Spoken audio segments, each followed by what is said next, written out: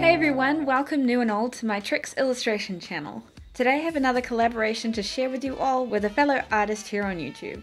Katy Vaughan is a traditional media artist that's been sharing her art and craft tips, bead paints and challenges on YouTube since late 2017. If you're familiar at all with her channel or work, you may have already met her mouse character, Charlie McNeil. He pops up in a variety of her videos and has become a cheeky familiar face and icon for her channel. If you haven't checked out her channel yet, I've left a link in the video description below for you guys to visit her when you get the chance. But stick around before you do, because it's time for a new art challenge. Katy and I decided to challenge ourselves to create works on each of our favorite animals in a traditional and digital swap. Hence we dubbed this the Tradigital swap. Trust me when I say it took a couple takes for me to get that word out. We each had to work with both medias, so I decided I wanted to create the sketch of my favorite animal traditionally on paper. So I dusted off my mixed media art journal that I haven't opened up since my classic Trixks pastel video, and got to work on a wolf concept suggested by one of my Patreons, Blue Mare Luna. She actually proposed I draw a wolf and cub for the sketch I would swap, and I came to like the idea a lot.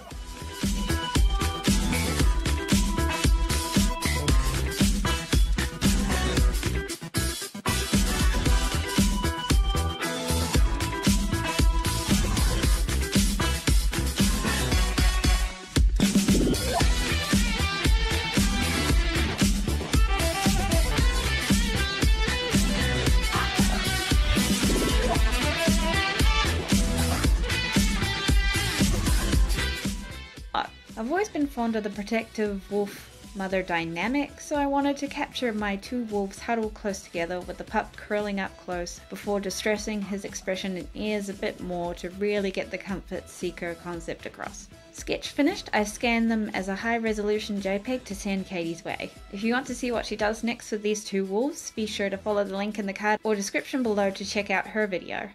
So Katy's favourite animal was a red panda, which funnily enough was another animal close to my heart when I was young as well. And here's the sketch she sent my way that I get to digitally paint as the second half of our Tradigital challenge. So to start things off, I did a rough anatomy sketch off screen to be sure I understood the pose the little guy was in before I separated the sketch from the white background and bumped the opacity down to start laying down the base colour.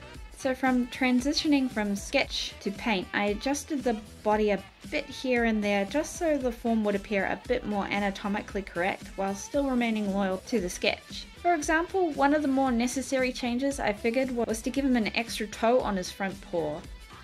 Looking at the reference images I had to work with, I wasn't 100% sure how many toes a red panda has, but I knew he needed at least 4 to look a little more like the photo I was working with.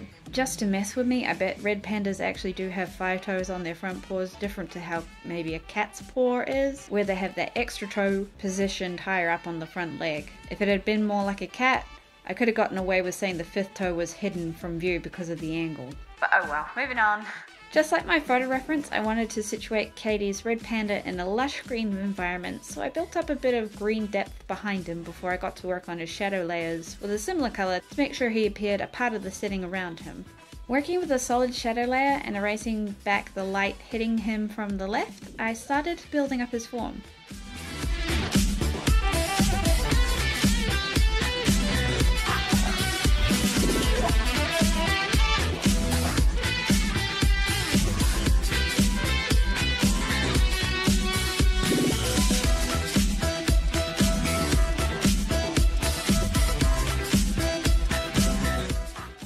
Want to lose his limbs too badly going forward, so I had to lighten up the black of his fur a bit to allow for the shadow layers I was adding on top, but otherwise he was coming together nicely. After laying down the initial overlay layer of yellow light, I wasn't quite liking how the green and yellow worked together on his fur. So with a bit of hue tweaking, I came across this nice pale blue that overlaid and highlighted his base colors rather nicely. So with that, the colors of his environment needed to change to support the new light source. Toning down the forest green for a more minty green ended up appealing a lot more to my eye.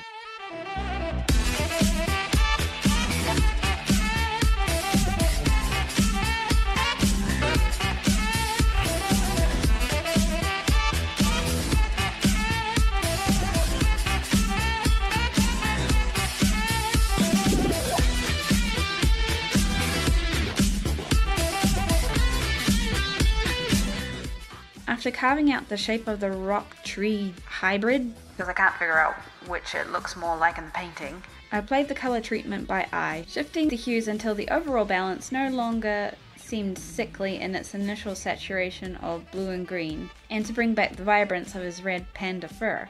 Then, after refining the texture of the platform below him and sharpening up his fur and whiskers, I framed our focus on the painting by adding a fringe of plants to either side of the bottom corners, which added a bit more depth of field to the piece in the end as well. Then, with a couple more adjustments, he was done. Thanks so much, Katy, for collaborating with me on this challenge. I hope you like how your red panda turned out. And to the rest of you, if you're new here and you like this video, please consider subscribing for more art videos in the future.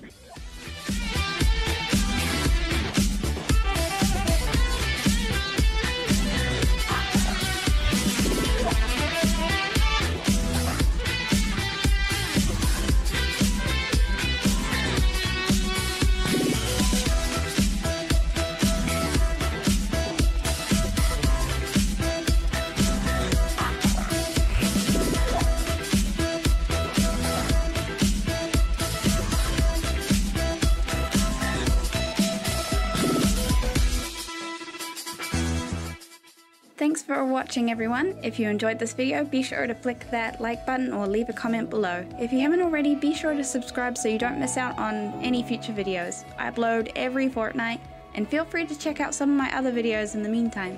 See ya!